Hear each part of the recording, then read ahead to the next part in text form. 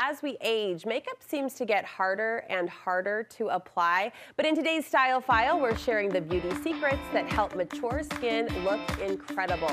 Studio 5 style and beauty contributor Megan Moore is here. You have discovered one type of product that you say every woman should know about. It comes with a spatula. Well, you're gonna buy an extra spatula. Okay. But it's best used with a spatula. Putty? Putty. We are puttying our face? Yeah, it's just a kind of a general overall broad term for the type of product. It's kind of a putty. Sometimes it's also referred to as a balm, right? But essentially what makes it a putty is that it doesn't move in the container unless you move it, right? It doesn't have any kind of give to it. It's very solid, and then you're gonna do the moving to get it out of the jar. So it's thicker. It's thicker. It's more viscous, if you will. What? Oh, the viscosity. What? Suddenly we are in a spelling bee or a vocabulary lesson. What does that mean? It's a scientific term. It just means something that's thicker, right? Okay. Like, so it doesn't have as much movement. So it's the same thing. Like, I think a lot of times putties get a bad rap because you get it and you're like, oh, it's so smooth and beautiful, and I don't want to disturb this, right? Dig in there. So you're like, oh, just a little tap to keep it smooth. No, this is not what putty is for. Putty needs to be dug out and manipulated to be used efficiently. You know what I think of? I think of that scene in Mrs. Doubtfire where they're making the mask that's just been smashed, and they're literally spackling Robin Williams' face. Yes, right? I mean, that's an extreme version for sure. Yeah. But yes, the reason I love it for mature skin, we kind of talked about that, is because as we get more mature, our texture gets more pronounced, right? We see the pores, we see the fine lines.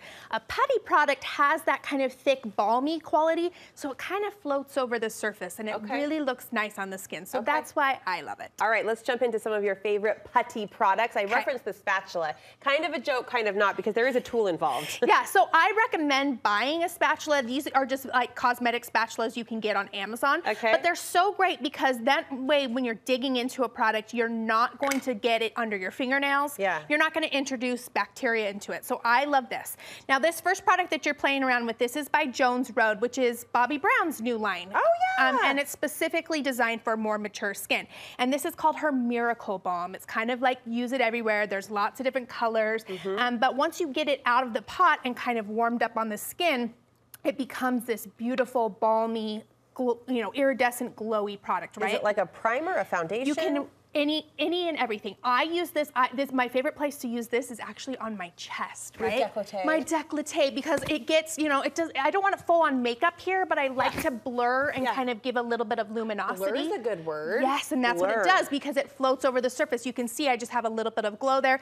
Lots of different colors. This is kind of more of the bronzy one, which will give you more of a sun-kissed look. But there's pink versions. They're awesome. Well, for the summer, could this replace kind of that foundation when I don't want something as heavy? Yes. If you just want to put kind of a glow, kind of a dew on the skin, it's great just on the cheeks or everywhere, and you can kind of layer it and make it as dewy as you want. Didn't she have a Miracle Balm with her original Bobbi Brown? She did. Line? This one's a little different consistency. This one is more of that putty consistency. It's a little bit, more viscous. You got to scoop it out of there, okay? I've been wanting to ask you insider talk just for a minute. Indulge me, but Bobbi Brown did sell off her own self-labeled line. Created this Jones Road. Do we like it as much? I've only tested a few products, but so far so good. I think the age point that she's going for is definitely 50 and over.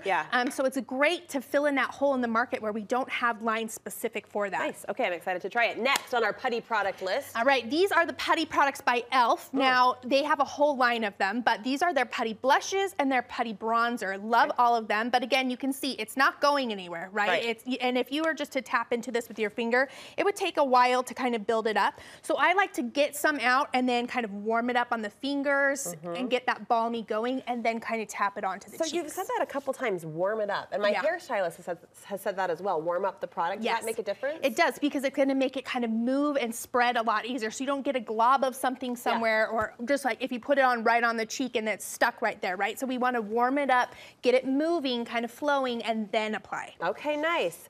e.l.f. check. What else? Okay, now this is a primer. I've talked about this forever. I love this product. This looks legit though in terms of the putty power. Yes, the putty and the filling in, kind of filling in the pores. This is by Tarte. This is one I have used and talked about so many times, and I love it. I go back to it year after year, and it just fills in the pores and just floats over the skin. Just gorgeous. You can wear it all on its own too, or underneath foundation. I was gonna ask, so a primer underneath. Yeah. And it won't be, I mean, people get nervous about how many layers I think sometimes they're putting on their skin, but is it fairly weightless? I feel like this one's super lightweight. I don't feel like it settles at all. It just kind of floats over the top and just kind of fills it in, and then you put something on top of it easy. And slippage, we sometimes worry about the slipping This of one's makeup. totally matte. It totally mattifies the pore. It doesn't look shiny or kind of slippery at all. So that's why this is the one I go to all the time. You have talked about this for years. I need to try it. Okay, what's next? Okay, these are Morphe kind of mousse. These ones are a little bit more moussey. These are kind of lip or cheek, but I love them on the lip.